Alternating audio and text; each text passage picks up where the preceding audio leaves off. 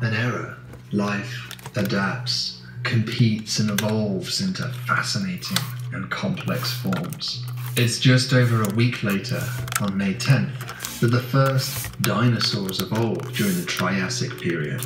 Watching these giants wander the earth is a childhood fantasy. Creatures like the Allosaurus, the Stegosaurus, the Triceratops, and of course the Tyrannosaurus Rex. Each one simultaneously terrifying and captivating. We relish studying these giants, but just 5 days later, an enormous meteorite more than 10 miles across enters the atmosphere. The impact is truly decimating, raising a cloud of dust into the atmosphere that blots out the sun, darkening the skies and cooling the world. You mournfully watch as the era of the dinosaurs abruptly ends, marking the transition between the Cretaceous and Paleogene periods. It is now, on May 15th, that small mammals start to fill the ecological niche left open. Your direct ancestors. You check your watch as history fulfills itself. In 2 days, on May 17th, you're past the date that you left the Earth. Thus far, you've witnessed the past play out, broadly familiar events inferred from the geological record. So I'm cleaning the sink. But now you're about to move into the future. You watch as the mammals advance over the Earth, growing in size and complexity. In the sink, so. Great apes, hominids, Homo sapiens. This is it. You're about to see our own fate, the future of the human race. At 3:48 p.m., modern humans emerge. Just 13 minutes later, they begin farming and erecting buildings as you pass the Neolithic Revolution. Less than 1 minute after that point, 20,000 years by local time, it's over. Humanity is gone. The tape played so fast you couldn't see what happened to us. Did we move to another planet? Did we switch to artificial intelligence? Did we simply extinguish ourselves? In a flash, our cities and monuments crumble, decay, and disintegrate into dust, blowing off into the wind. Civilization doesn't rise again, for us, or for any other species. For the Earth will not sustain these ideal conditions which we enjoyed during our brief episode of thought, self-awareness, and reflection.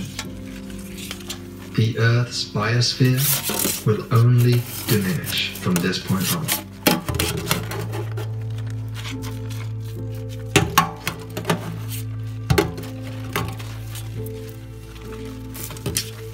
May 20th. It's been 3 days since humanity disappeared. For the umpteenth time, the continents have converged into a giant supercontinent. You sit there depressed, watching the eons flick by, the future unfold. The world is changing.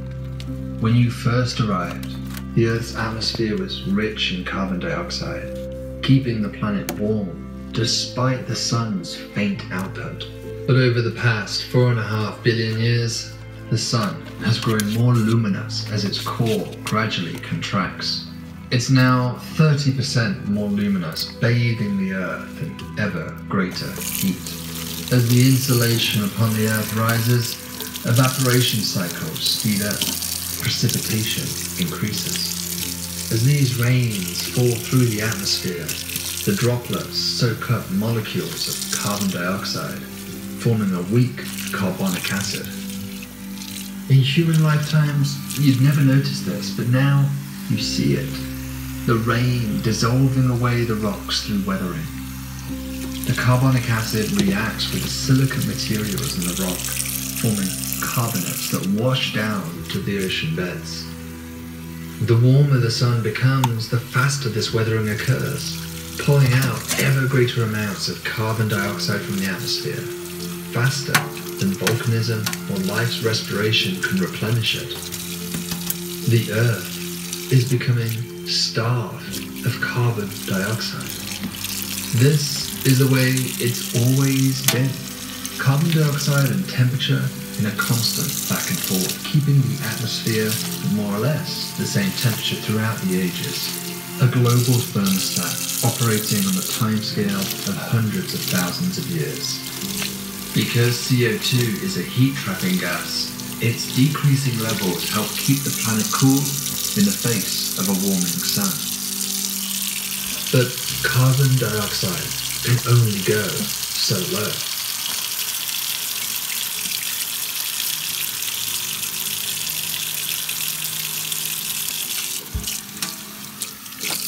By May 27th, carbon dioxide levels have decreased so much that the bioproductivity of the planet is 1/2 of that of the era that you came from. Carbon dioxide is the fuel of photosynthesis, and without it, the food chain dwindles. It's ironic.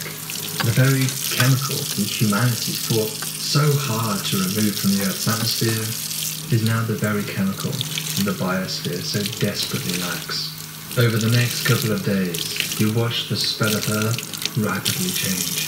Forests become less common, animals fewer in number, and the planet becomes less green with each passing hour.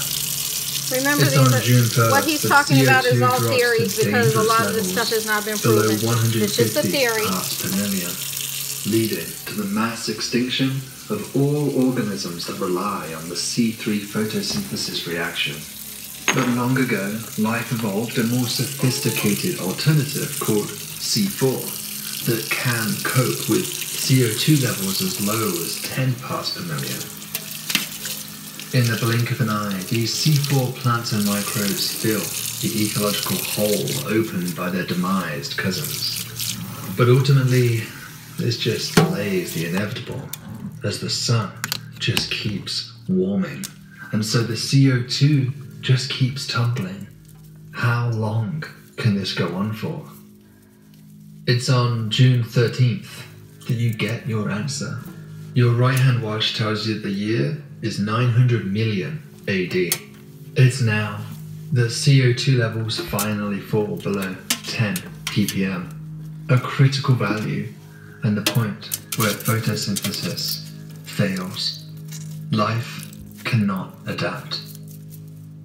C4 plants like millet, maize and sugarcane are the first to die, followed by photosynthetic microbes.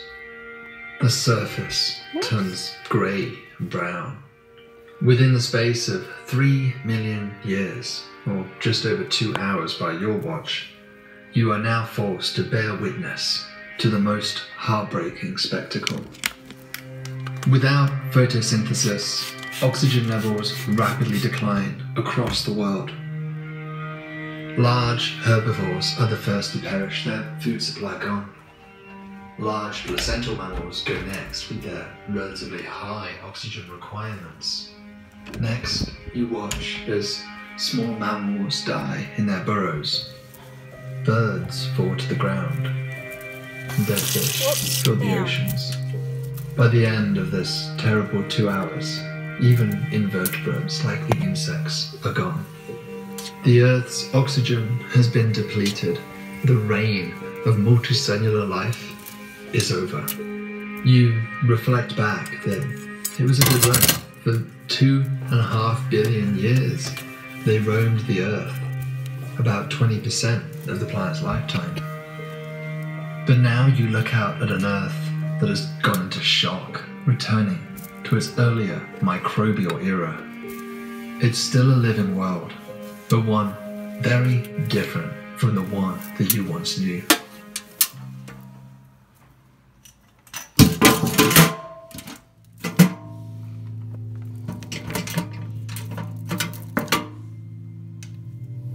With the carbon dioxide depleted, there's no buffering left for the Earth's temperature. The planet begins to rapidly warm. Not only does the temperature rise, but surface water becomes more saline, salty, as water evaporates away.